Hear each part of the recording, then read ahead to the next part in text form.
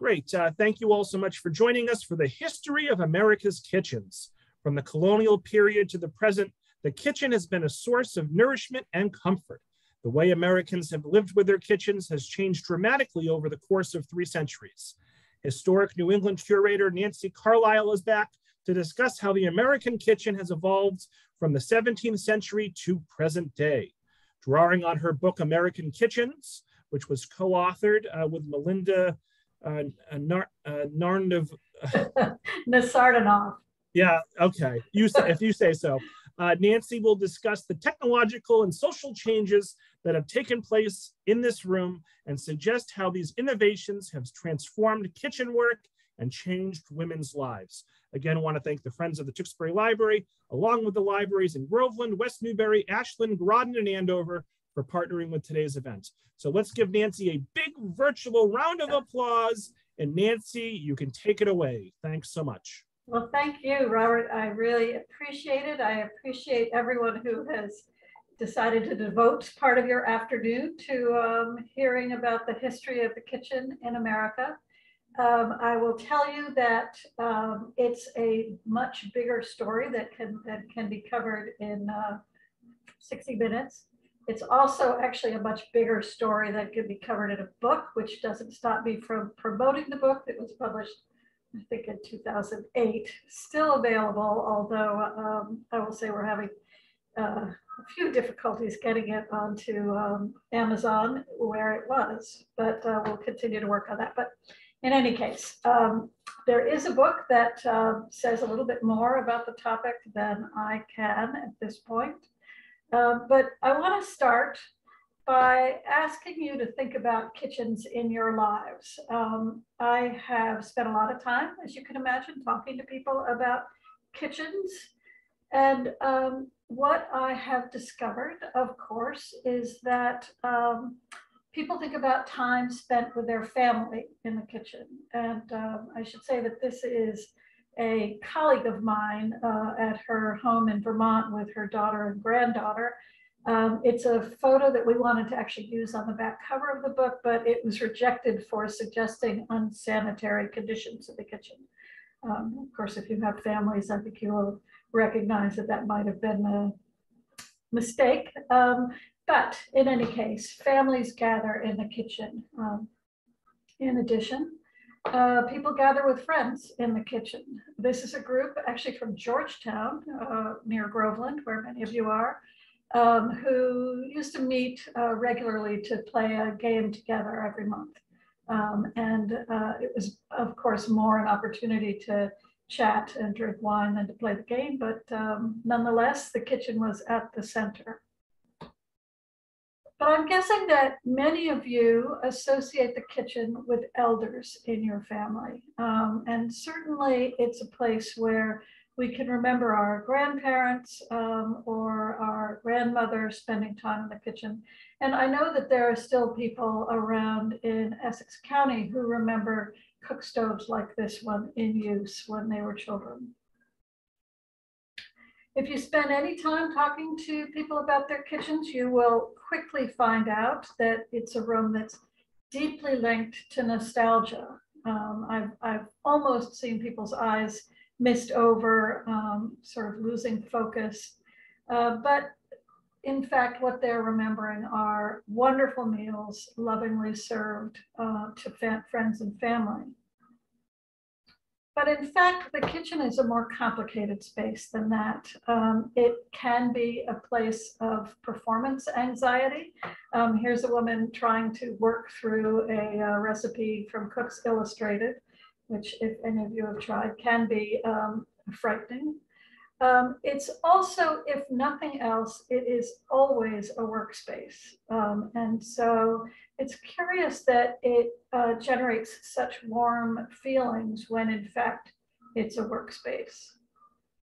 And what people tend not to remember, which is also true, is that as the place where families gather, it can be a place of conflict as well. But you will not hear those stories when you talk to people about their kitchens. And I have to say that I have never successfully determined why there are such positive emotions around kitchens.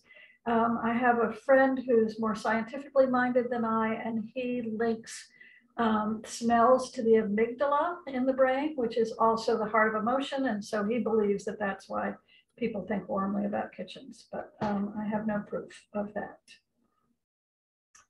The reason that I started studying the kitchen is that, as those of you who know historic New England will know, we have 38 historic properties, which range from, for instance, 17th century stone enders in Rhode Island to riverfront properties like this place, which if you haven't been, you'll really want to go in the spring. This is the Hamilton House in South Berwick, Maine, beautifully sited, beautiful gardens. And all the way up to the 20th century Bauhaus of Walter Gropius. And so within those 38 historic properties, believe it or not, we have more than 80 kitchens.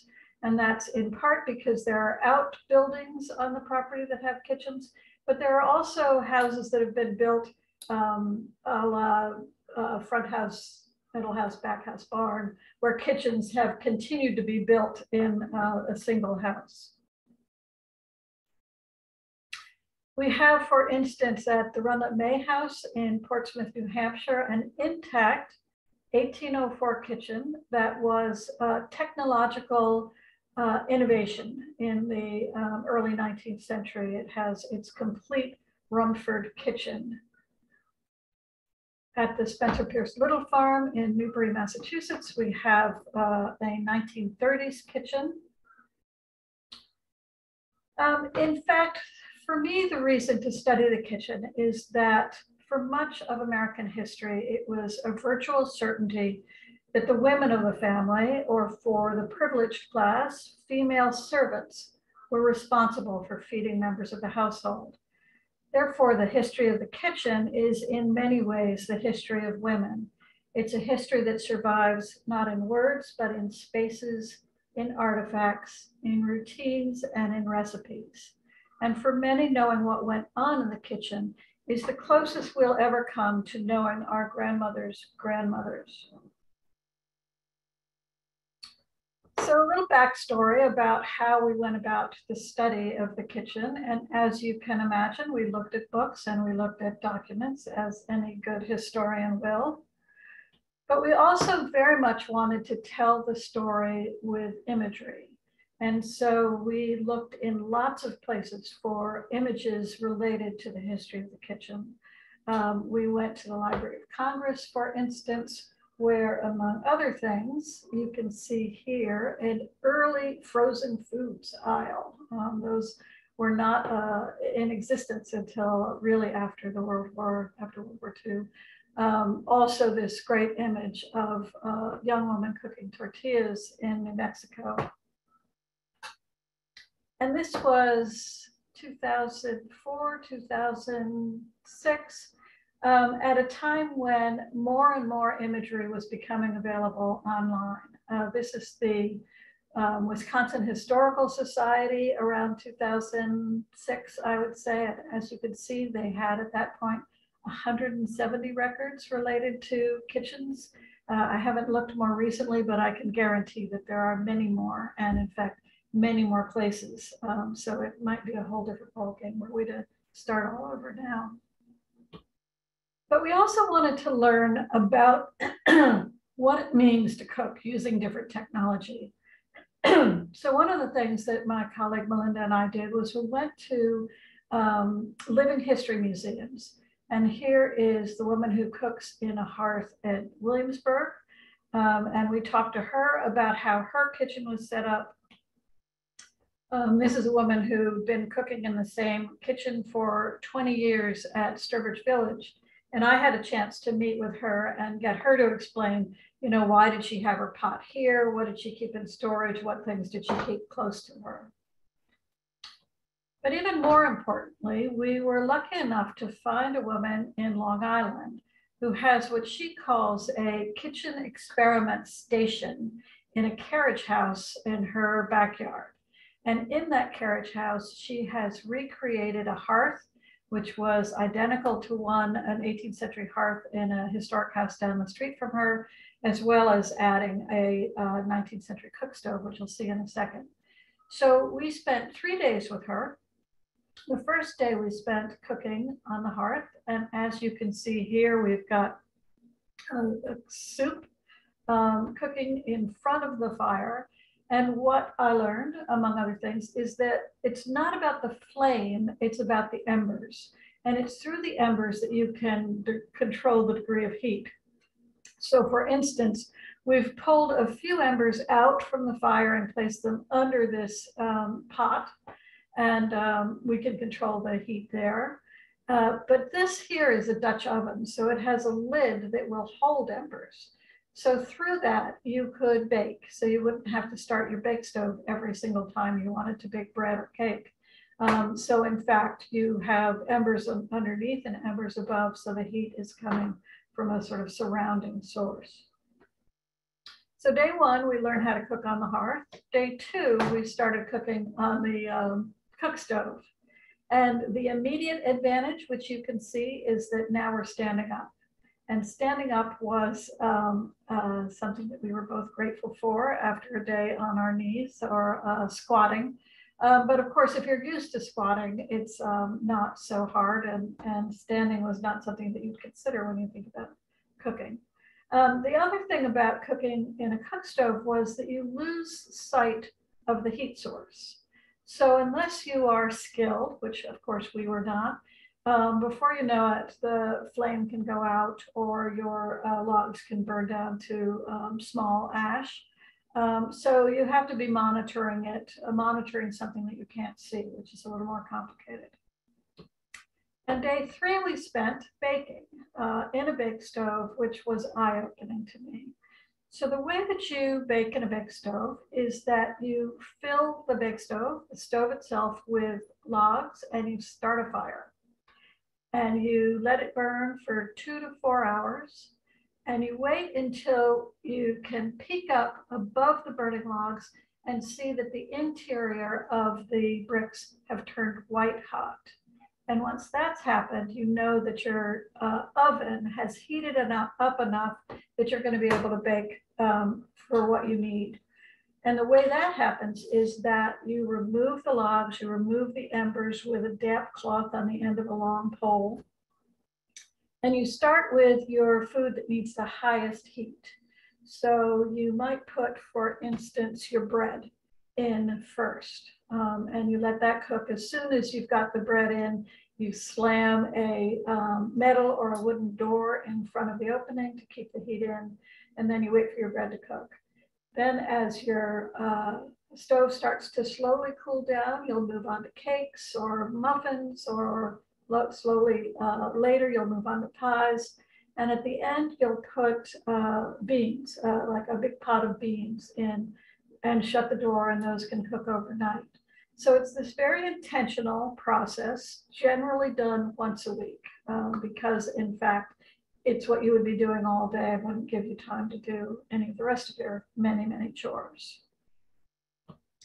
So in addition to learning how to cook, talking to people who cook with historic techniques, we also wanted to discover as many surviving historic kitchens as we could. And so we wrote to every single state historic preservation officer in the country. We heard back from most of them, and probably should not have been surprised by the fact that by far and away the most historic kitchens that survive are those in the Northeast.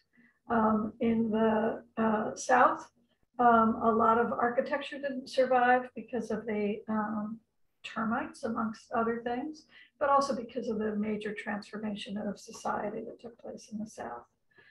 So we found a few other historic kitchens. In New Mexico, we weren't able to find original kitchens from the 17th or 18th century. What in fact we did discover is a sort of colonial revival kitchen a la New Mexico outside of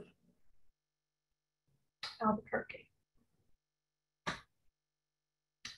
One of my favorite kitchens that's still intact is one in Kittery, Maine, that belonged to a couple who had been servants in Philadelphia, who traveled north every year to work at their employers' summers spots along the main shore. And what they discovered every year as they traveled back and forth was that there were very few places, this is the 1940s, that were open to Black servants where they could rest, where they could feed. And so it would be a long, long trip without good places to stop. And so together they decided that they would create their own stopover. And they did it in this small home in Kittery. They provided room and board, and they are still remembered by families, Black families around Portsmouth, for their generosity and also their wonderful meals created in this tiny kitchen. And we'll get back to the size of kitchens much later. So in the book, we decided that we would feature one particular kitchen per chapter, and that we would use those chapters to then talk about kitchens in that period, in that region. So we start in the upper left with a kitchen that I'm going to talk more about in Newbury, Mass. We moved on to plantation kitchens, kitchens in New Mexico. And I won't talk about all of them because there isn't time, but I'll give you a sense of how things change over time.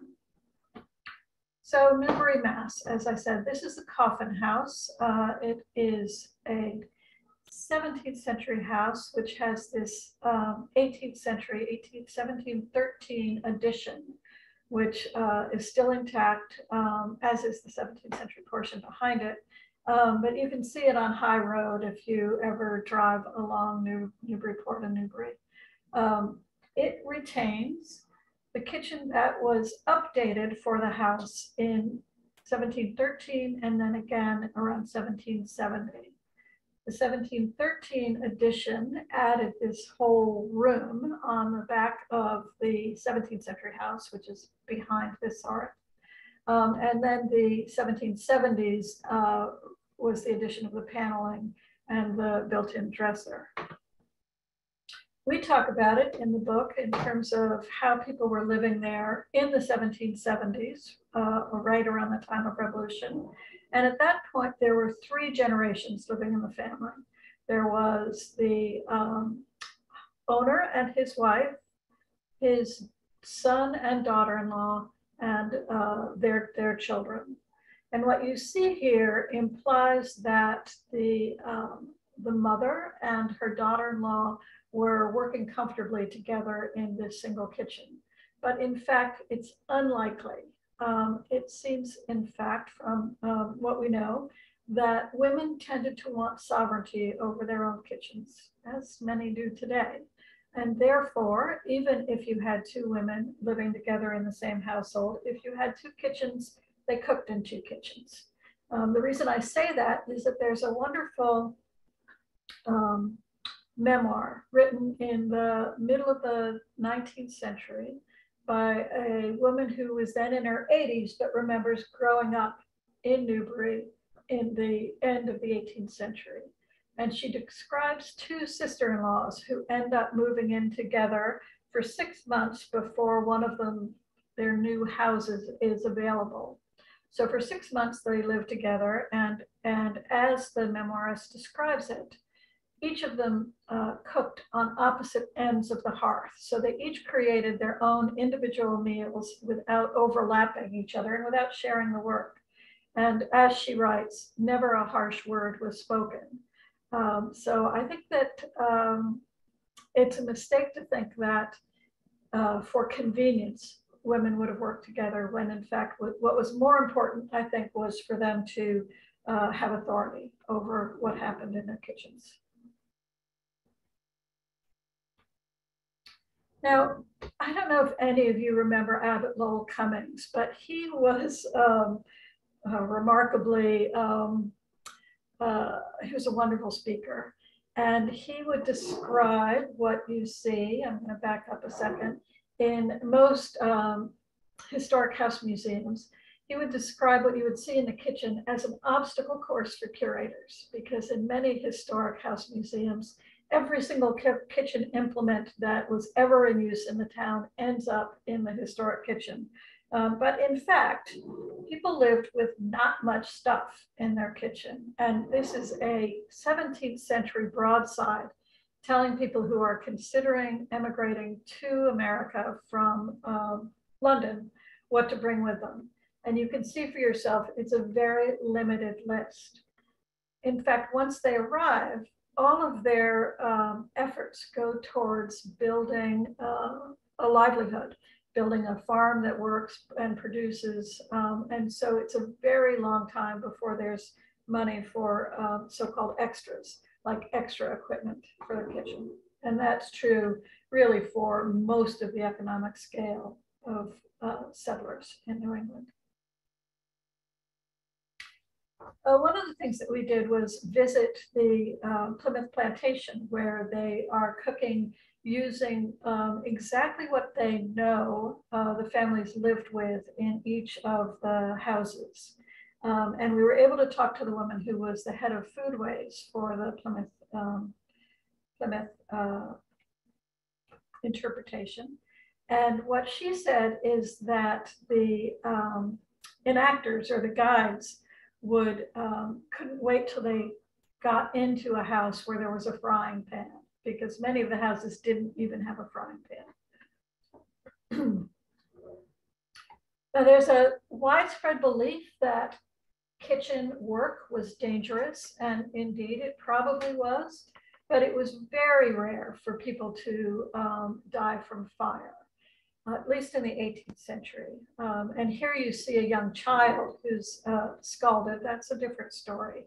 Young children being a little bit less careful. And you also see a South Carolina notice of a woman who has died from leaning over a fire. But that notice was published in New Hampshire. And what that suggests is that this is such a rarity that when it happens, even all those many provinces away, it becomes newsworthy.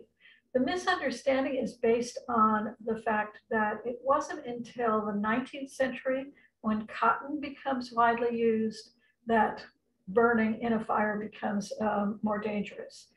Linen and wool, which is what women wore in the 18th, 17th, and 18th century, smolders rather than flames. And so it was something that could easily be put out.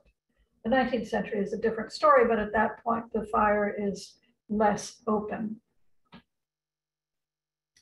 Most important thing I want you to understand about kitchens in the 18th century is that they were shared workspaces. They were the area which was kept heated. Often it was the one place that was warm. At night in the 17th century, the householder would read the Bible to his family and to any servants who were there. Certainly for butchering season, which was a matter of life and death for families, everyone would gather together and work together. And you would work at each other's properties to help process the meat in a way that kept it from spoiling, so it was processed quickly. So shared workspace, and then occasionally shared work as well in the kitchen in the 18th century. And now we're going to leap forward to the middle of the 19th century, and we're going to move a little bit out west to Springfield, Illinois. And this is the home of Judge David Davis and his wife, Sarah. David Davis was a friend of Abraham Lincoln. He traveled with him on the law circuit before Lincoln was elected to the presidency. And once he was, David Davis was brought in to serve on the Supreme Court. And as he did so, he left behind his wife, Sarah, and the house that they were building together. So in fact, she took on the details, overseeing the details of the building of the house that you see here. And here's the kitchen, and here is she, Sarah Davis. And it is absolutely state of the art. And in fact, she writes to her husband in Washington and talks about what kind of stove she wants to install, and she has a near neighbor who has recently installed this big state-of-the-art stove, but she and that neighbor don't talk. So she tries to figure out a way that she can get into the kitchen to see the new stove and decide whether she wants it or not. And in fact, she does figure out how to get there, and she does purchase the same stove for their kitchen. Here's an isometric drawing which describes really the layout of the kitchen. And what you can see here, imagine that this wall is solid, but in fact, what you see here is the china pantry, which leads into the dining room. And here's the hallway that leads you to the dining room as well. And here is the flower pantry and a storage pantry as well. So you've got this really square room. And while we see a table pulled out in the middle, in fact, it would likely be put away when it wasn't in use. Generally in this period, the space in the middle of the kitchen is wide open. I will say that Sarah Davis also talks about her relationship with her Irish servants, and for Irish, read Catholic, which amongst women of Sarah Davis's class was somehow a lesser person. But she prides herself on her forward thinkingness and of the fact that she works closely with her Irish servants and that she lets them attend Roman Catholic Church and she lets them celebrate Roman Catholic holidays. And so she boasts to her husband that she's a better mistress than are many of her neighbors. In fact, we don't know what the servants think, other than we do know, because she writes in one letter to her husband, that the cook is complaining that she isn't paid enough. So always a area for friction, relationship between homeowners and servants of any type. Her kitchen, Sarah Davis's kitchen, is very much like the ideal kitchen in this print by Louis Prang about 1872.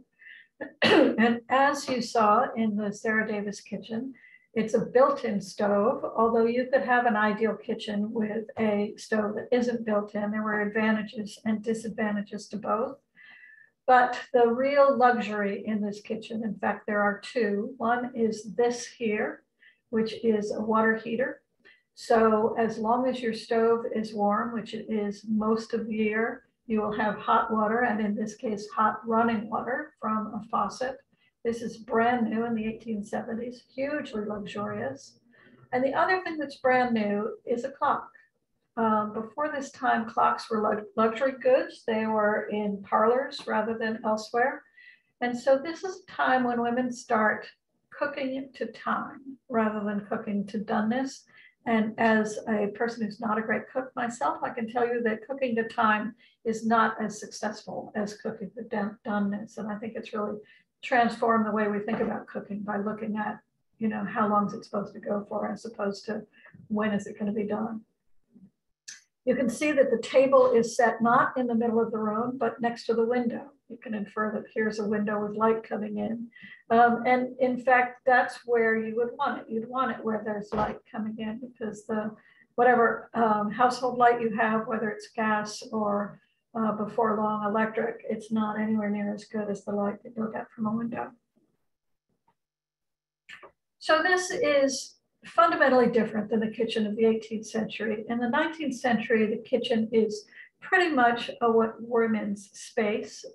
Here we see a young boy who is peeling potatoes, but he's probably being punished, which is why he's there.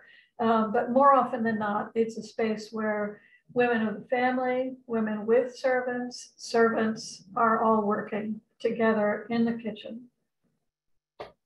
And the kitchen is now set off. It's not part of the house, it's at the back of the house. So this is that David Davis mansion. Here's the front, and we're looking down along this side. And these two windows and this one here are what comprise the kitchen. This is the china pantry that we saw looking through the drawing, and here's the dining room. So there's space that separates the kitchen even from the dining room in the best of all possible worlds. so that somehow you can live this veneer of gentility that suggests that you live your life out in the parlor and you don't dirty your hands with work. In fact, virtually all women dirty their hands with work. Even if you were running a large household and you had a large group of servants working for you, if you left them alone and didn't oversee the work they were doing, you were asking for shoddy work. So in fact, we have this painting which shows this large family in their parlor reading, and it's very much a scene of gentility. There's a piano in the background, but you can believe that every girl in this family and the wife are spending much of their time in food preparation. So this period, 1870s, 80s, is also a period of nostalgia when you have the widespread adoption of cook stoves and this backlash of looking back to a period when cooking was done at the hearth. And there's this feeling that hearth cooking was better, our lives were better, we didn't have the technology that's ruining our lives today. Nathaniel Hawthorne, for instance, saw no beauty in the cook stove and he lamented its introduction. He worried that with the demise of the kitchen hearth, quote, there will be nothing to attract children to one center. Domestic life will seek its separate corners. But in fact, Sarah Orne Jewett knew differently. She described a man who waited until his wife was away, and after a drink or two with a friend, he and the friend took the stove apart piece by piece and disposed of it. Jewett observed that women, quote, knew better than their husbands did the difference this useful invention had made in their everyday work. Not only did it mean that they were now able to stand upright, but also, and in fact, the main reason that cook stoves were invented was they required less fuel. They burned much more efficiently, which meant less processing of wood, which meant less wood had to be brought in from outside.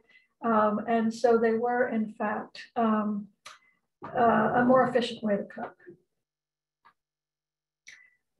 They were dirty. Cook stoves were dirty. You can see this young girl's little dirty paws, and you can see her little handprints on the chrome on the side of this stove. There are lots and lots of household advice books written in the second half of the 19th century, and all of them devote a considerable amount of time for how to clean your cook stove. And what was learned over time is that the fancier your cook stove, the harder it was to clean. And so getting down to simplified bits that didn't have engraving or ornamentation was in fact a way to ease your life, ease the burden of cleaning.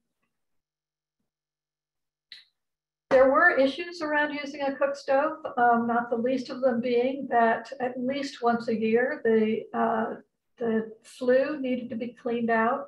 It was a process that Mark Twain described as the most vexatious that man can possibly imagine. In fact, it was also an issue when you brought in servants who weren't accustomed to working with a cook stove. And so there was a period of training that had to take place. While cook stoves were making lives somewhat easier for women, it still was the case that women were confined to the kitchen more often than many of them would like. Many appreciated the advances in technology, but there were some who were discontent. One of my favorite, this is not her, but I imagine her as looking like this, is a woman named Hetty Morrison of Indianapolis, who wrote in 1878, quote, "Not of my own free will did I enter upon a career of broiling, roasting, and baking," she complained. "I wish to say that I think 2/3 of cookbook makers should be hanged without benefit of clergy." Good old Hetty Morrison. Not everyone had a cook stove.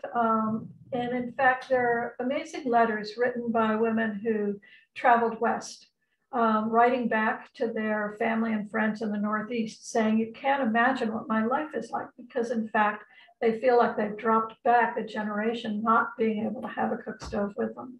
This is an unusual exception. This is a sod house in the Dakota Territory. And you can see the woman of the family beaming. And I like to think she's beaming proudly because she's one of the very few people who's traveled west who has a cook stove. The reason that very few have them is that when you were traveling with wagons across territories, the heavier they were, the more likely they were to fail. And so before long, people were jettisoning their stoves off the side of the wagon in order to ease the travel. Of course, the situation in the South is very different. In many plantations, the presence of an enslaved population meant that there was no reason to upgrade the technology in your kitchen because you had essentially a free workforce. And after the Civil War, there was no money to build a modern kitchen. And so people continued to live using hearths in the South for much longer than they did in the Northeast. And now we'll move forward to the early 20th century. This is another one of Historic New England's properties. This is Castle Tucker in Wiscasset, Maine. The main part of the house, in fact, what you see here of this projecting bay, was built in 1807, but it continued to be built and expanded over much of the 19th century. This is a kitchen that the family lived with in the 19th century. They've built the cook stove into the fireplace wall. In fact, the 18th century oven is still in place, but the flue has gone into the chimney that once served the open hearth. They're cooking, they're using a window. They have their table lit by windows. There's a clock. But this is the kicker. And in fact, this item, which some of you may recognize, is the link between historic kitchens and kitchens today. It is in many ways the most transformative object ever to hit a kitchen in America. It's a Hoosier cabinet. It was designed to create a more efficient way of working. And here you can see the drawing of the kitchen at Castle Tucker. Here's the wall that had the original hearth in it with the cook stove. You've got the sink on the opposite wall. This is where the table was. So this is an outside wall with windows. But behind this door is stairs leading down to a cellar. Behind this door is a pantry. And what that means is that in order to do your work, you were walking from this pantry to the sink to the table, through this door down to the cellar to bring up grains, to bring up stored canned goods. And so there was a lot of traveling involved. But the Hoosier cabinet combined a lot of processes together. And in fact, that is exactly how it was advertised. It was advertised as a way to create efficiency in the kitchen in a way that it had not existed before. And the reason that I say it's the link between kitchens as we know them today and 19th century kitchens is that this is the very first time that you have an integrated cabinet with a countertop. So you can pull ingredients down to your countertop. You can pull up bowls, whisks, tools, and put them on your countertop. And it's a whole workstation in one place. So you're no longer having to move from place to place. And in fact, the ads would talk about how, endorsement after endorsement of women talking about how it made their lives so much better. These came out of a very intentional design by a woman named Catherine Frederick, whose husband was involved in time motion studies in industry. So he would study how workers worked in industry and what ways there were to make their work more efficient. So Catherine Frederick had an aha moment when she realized that the same thing could be done for women in their kitchens. And so she developed in her home on Long Island something that she called an experiment station, which was a kitchen where things could be moved around and processes could be measured by, in this case, a stopwatch. This guy who's recording this woman beating eggs has a stopwatch to figure out how long it takes. This woman is writing notes about the direction in which she's seated, where her tools are, etc. And Catherine Frederick writes books then about the best ways, the most efficient ways to cook. And all of that ends up as the development of the Hoosier cabinet. And in fact, Catherine Frederick, for many companies that produced Hoosier cabinets, was endorsing them. I'm sure she was paid to endorse them, but nonetheless, her word was considered valuable. And here you can see the development of increasing attention being paid to efficiency. And so this is the next step, which is the development of the U-shaped kitchen, where you have the stove, the sink, and the refrigerator around the room in a U.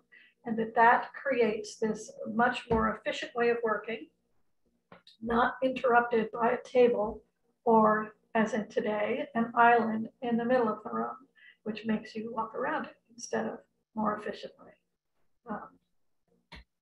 Now, efficiency meant smaller, and not everybody was thrilled with the smaller kitchens. In fact, writing in 1900, a woman who was a home economist, noted home economist, wrote, "A small kitchen is much more convenient than a large one, although even that has its drawbacks, as the whole family are apt to congregate where mother is. It's anything but agreeable to have every inch of available space around the cook stove occupied by irresponsible, hungry people, while the cook, tired and perhaps cross, must reach in between or over their heads to attend to things." So small, efficient, but maybe not the perfect solution. The most efficient kitchen, bar none, was a kitchen that was developed in Germany, in Frankfurt, Germany, in 1928, after World War I, when a lot of apartment buildings were going up, and architects were looking for a way to install a kitchen that was both not taking up a lot of space, but highly efficient.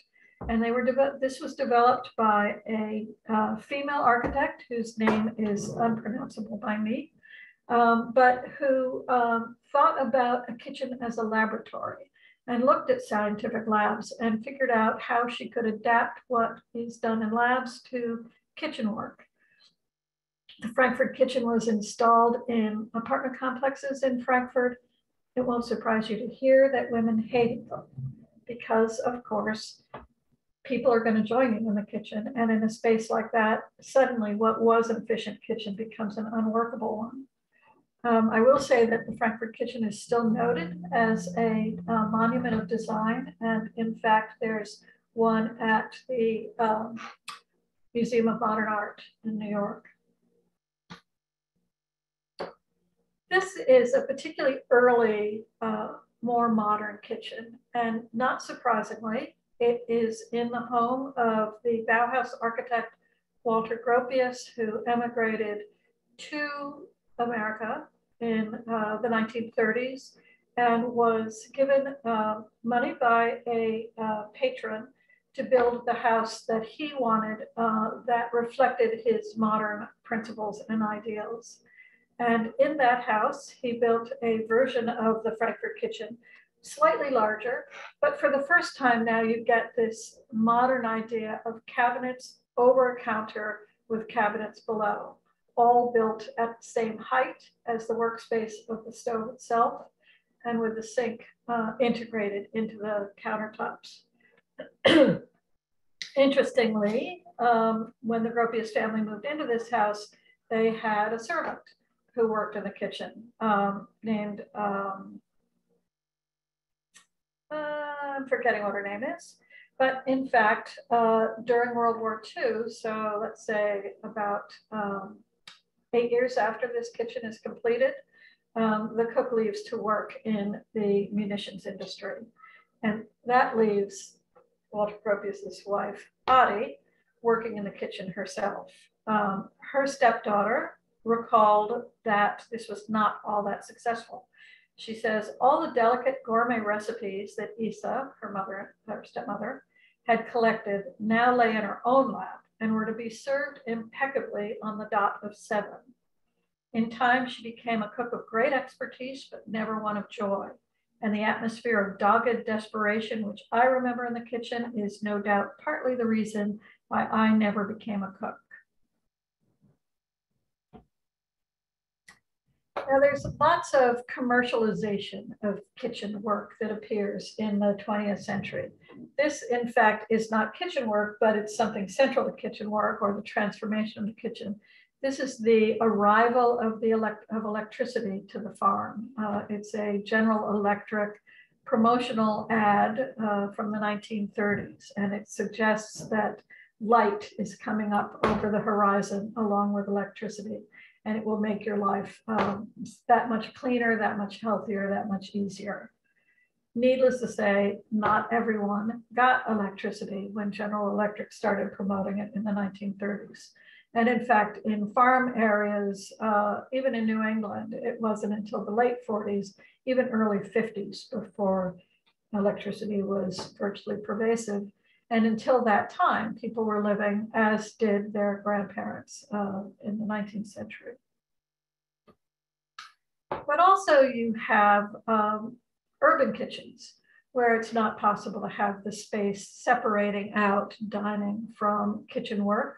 And here you see an immigrant family in the Lower East Side who are dining in their kitchen. And another immigrant family who are doing daily work, in this case, lace making in the kitchen.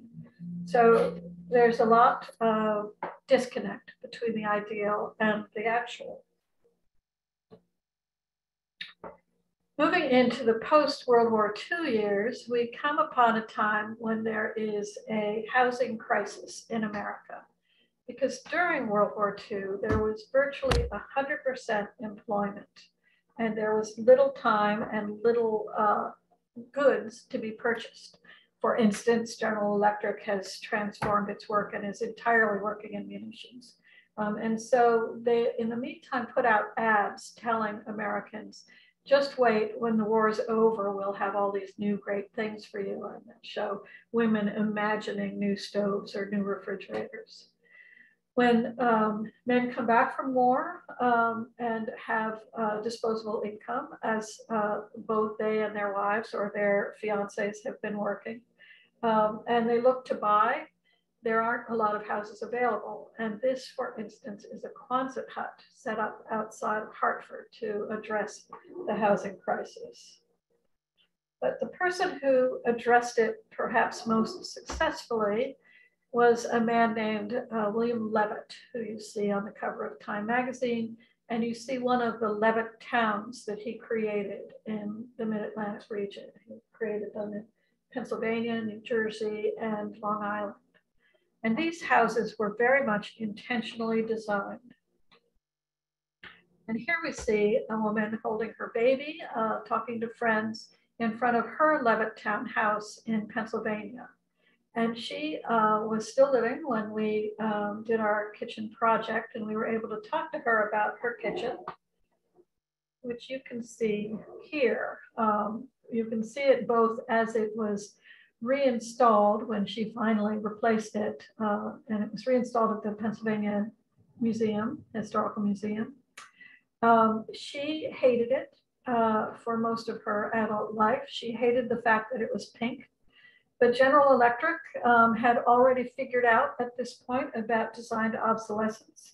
And if you color everything in the kitchen the same color, then when one thing goes bad, everything gets replaced, or so was their hope. And I think it was likely true for a lot of families, but not for Sally Sandusky, who kept hers until the 1990s. And you can see that it's the beginning of this open plan. So you've got a U-shaped kitchen, highly efficient, which we know from that drawing. But it opens out into a small breakfast eating area where her young children and her husband can eat. And imagine that this is the garage, but it's cut away in this picture. So she had very fond memories of her life in Levittown. but not so much this woman. This is Daisy Myers. William Levitt wrote that while he could address the housing crisis, it was the crisis that he could address, but he could not deal with racial crisis in America. And therefore, he refused to sell to Jews or to Black families. But he could not prevent owners from selling themselves to Black families. So Daisy Myers and her husband were the first Black family to move into Levittown, Pennsylvania, buying from a previous owner. And their experience was anything but a good one. And in fact, I find this a really poignant photograph because you can imagine that Daisy is looking out onto her front lawn where people are burning crosses, and her kitchen has become a bunker rather than a place of solace. And it wasn't until the Pennsylvania Attorney General got involved that the Myers family were protected from the outrage of their neighbors. Daisy Myers was still alive, and I think is still today, but wouldn't talk to us, and nor did we press it because the experience was so negative for her. And this is a photograph from Life magazine, so even her despair was documented. Now, counter this to the ideal kitchen of Madison Avenue, which you see here. I think of this as a Leave It to Beaver kitchen. So you've got the mother of the house in her beautiful dress with her high heels, everything's gleaming. Her child is spotless and smiling and well-behaved. And so this is the kitchen that is being promoted on Madison Avenue. It's efficient, it's light, it's lovely. It is, of course, it's a room that now the family spends time in, very much unlike what we saw before. So we've kind of gone full circle. We've gone from women having a veneer that takes them away from the kitchen to moving back into the kitchen, in part because of the change of the labor market. It's no longer possible to have a house full of servants. That kitchen is supported by industry in the food world as well. So now for the first time, you have frozen dinners and you have Tupperware that enables you to save food and put in your freezer. Now, as ideal as that kitchen is, not everybody believed in the ideal of the late 50s, early 60s. And Peg Bracken capitalized on the counter movement about kitchens, writing, in fact, the I Hate to Cook book, which I will say was my mother's favorite cookbook. And one of her recipes was for, let's see, it was for beef stroganoff, in which she writes, add the flour, salt, paprika, and mushrooms, stir, and let it cook 5 minutes while you light a cigarette and stare sullenly at the sink.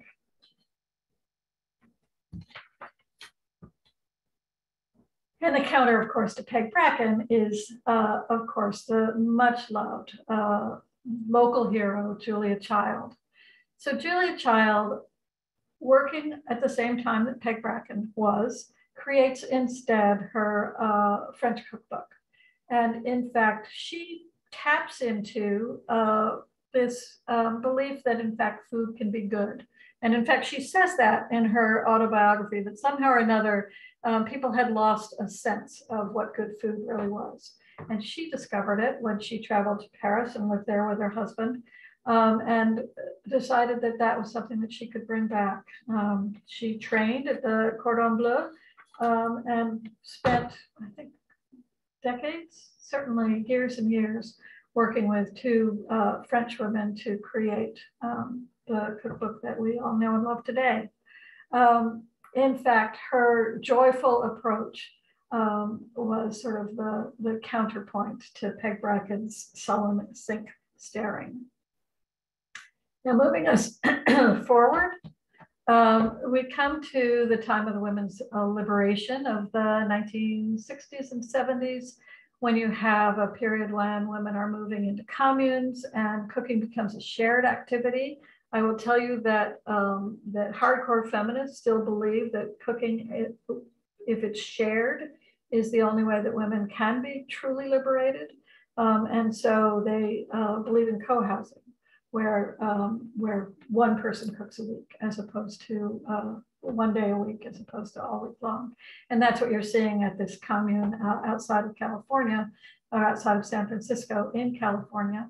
And then you get Madison Avenue's version of a women's live kitchen, which still has her cooking all by herself in the kitchen. But somehow or another, she's modern, she's liberated, she likes orange and yellow and green. And that'll bring us all the way up to today's ideal kitchen. So you see here the Shelter Magazine idea of what a kitchen should look like. There should be an island where family and friends can gather. There should be a so-called farmhouse kitchen, a professional stove, and lots of counter space and cabinetry. And of course, it should be spotless. Needless to say, many people do not live an ideal world with an ideal kitchen. So some, for instance, have children, which makes maintaining spotless countertops a little more difficult. And some people live in, for instance, apartments in New York, where the kitchens tend to be quite small. Some of you may recognize this author. This is Mark Bittman, the former head of the cooking magazine, of the cooking column in the New York Times, and the creator of outrageous recipes in this tiny little kitchen, of which he himself says it's all you need. You don't need a huge kitchen to create great food, although he does complain about the fact that he does end up storing some of his kitchen equipment in the oven. And so when he needs his oven, it has to come out to the living room. This brings us to, and in fact, he also, I would say, boasts about having a window, which many people in New York do not have in their kitchen. But this brings us to this image, which is one of my favorites. It is obviously a Madison Avenue look at the kitchen. Men are more and more often in the kitchen these days. And in fact, this reminds me of a quotation from the New York Times from the early 2000s by a sociologist from the University of Pennsylvania, who wrote that it's not until you have men in the kitchen that you can justify the $275 knife. And in fact, you're justifying, I think, in this particular kitchen, many very expensive pieces of equipment that are lovely, although maybe not so necessary.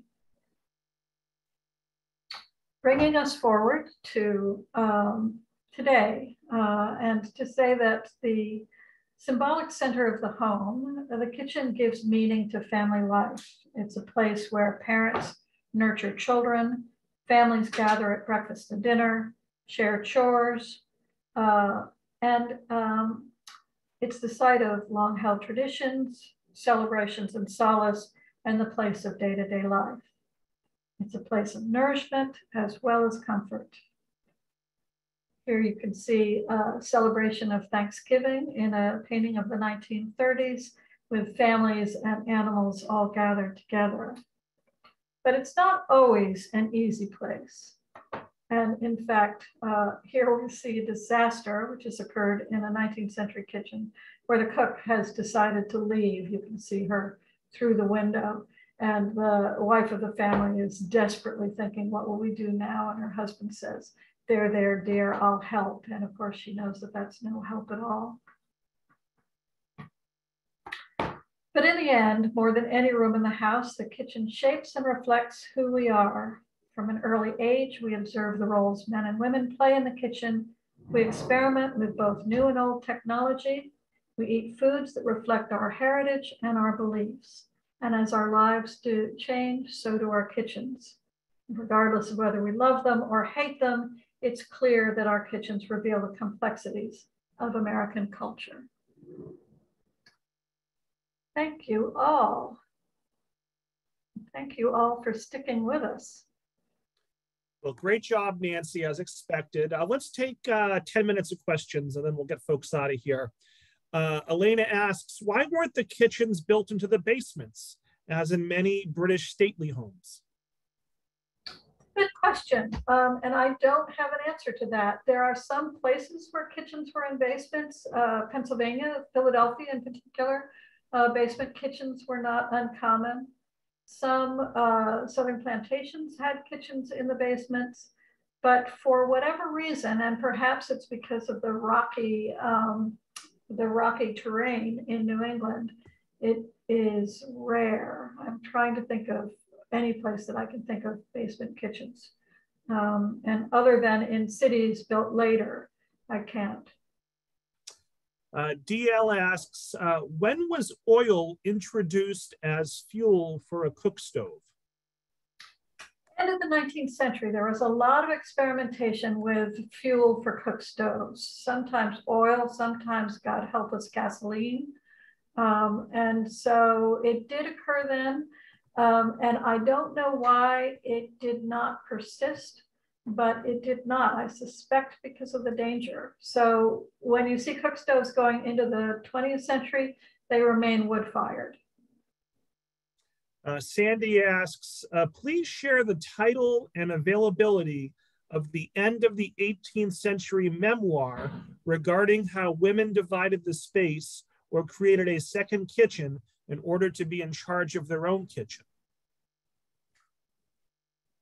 Give me a second to think about it. It's the title is Reminiscences of an Octogenarian. And that should get you to it. And in fact, I can see that Robert's going to look it up, which is great.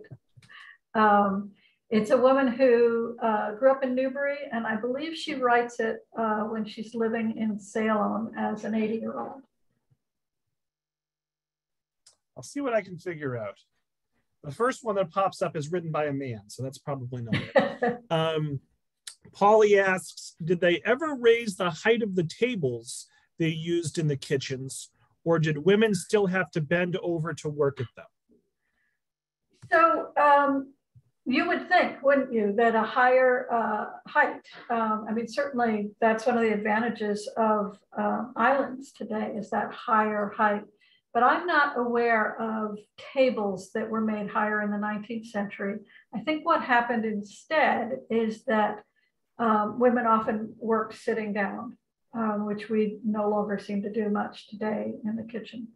But I'm not aware of what seems like an obvious move to raise the height of the table. An anonymous attendee asks, when did floor coverings become acceptable in kitchens? Were dirt floors actually easier to maintain with kitchen spills? So 17th century homes had wooden floors in the kitchen. They often had sand covering the wooden floor that could be swept out, but the floor itself was wooden. Dirt floors would have been around in those early colonial houses of the 17th century. The kind that you see, there's one on the lower green in a recreated one in Ipswich. So single room, kind of like what you would see in Plymouth as well.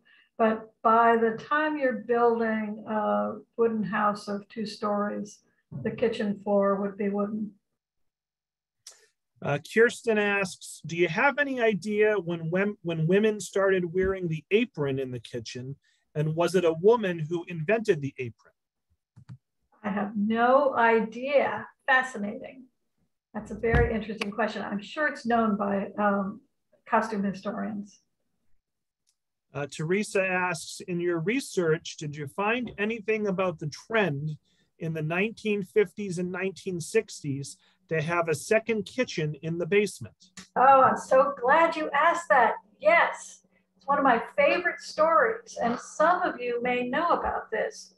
Tended to be amongst immigrant families, was not just a desire for, but a belief that a house wasn't complete if you didn't have a second kitchen. And one of the kitchens was your show kitchen, where people were invited in when you had social encounters. But your work kitchen would be separate, usually in the basement. And that's where all of the food was cooked. And we actually, Historic New England, met a family that were, believe it or not, they were redoing their 1950s show kitchen. Even though, as the male owner of the house said to me, we don't cook, we don't even eat much.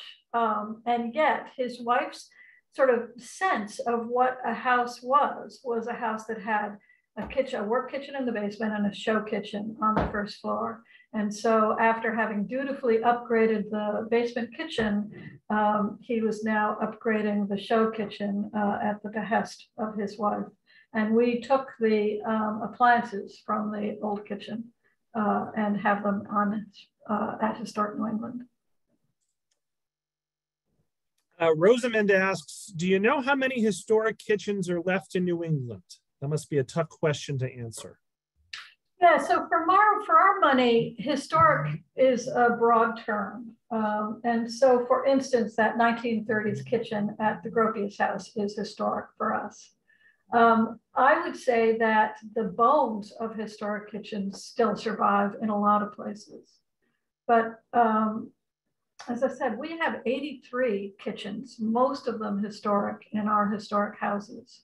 And so I'm guessing that there are still plenty of them out there. All right, there's a lot of comments I'm trying to get to here. Rosamond asks, are galley kitchens similar to Frankfurt kitchens? Yes, they are similar, but not the same. So the Frankfurt kitchen is very specific. It had all of those little drawers that you could see on the side, but it was long and narrow, as is a galley kitchen. Galley kitchen is incredibly efficient, but incredibly unsocial. And so they are not much loved unless you really like to cook and you don't really care about having people in your kitchen. So Emily thinks that she may have tracked down the author you couldn't think of. Is it Euphemia Vale Smith? Euphemia, I might be mispronouncing that. Euphemia. Does that ring a bell? It doesn't ring a bell, which isn't to say that it's not the right author. And what's the title? She didn't say. Yeah, so it could be. It could be. All right, well, let me pump your ego here a little bit and read you some comments from the chat now. Kim mentions that Johnson Wales University has a wonderful kitchen museum, so we should check that out. They do. Have you been there, Nancy? Well, I have, and I think they might have closed the museum, unfortunately. Okay. But they have a great kitchen program, or cooking program. Teresa says, this has been very interesting. Sally says, outstanding presentation. Thank you for sharing your detailed history, illustrations, and wonderful photographs. She enjoyed it. Rosamond said it was a great program. Patricia says, great presentation. Renee notes that she lived in a Levitt house in New Jersey, and she had an aqua kitchen, which she loved. Nice. Let's see here. Sheila says, thank you, very interesting. Pat says she loved your presentation. Oh my gosh, Darlene said this was wonderful. Braca says, thank you from Scottsdale, Arizona. Let's see. Joyce says, excellent program. Well, it's 3:15-ish. Why don't we wrap it there? I do apologize. We didn't get to quite all the questions, but we got to most of them. Nancy, do you have any last words for the group before we wrap? Well, go forth and conquer in your kitchens if you choose to. There you go. Good words to end there. So thank you all so much. Look for an email from me tomorrow with a link to a feedback survey, a link to this recording, and some information about some other upcoming programs we're partnering with Historic New England for. Next month, we're learning about the history of stone walls in New England. So if you've ever wanted to know about stone walls, you're going to learn everything you ever wanted to know next month. So thank you so much, Nancy, and I hope everyone enjoys the rest of their afternoon. Thanks again. Bye-bye. Bye.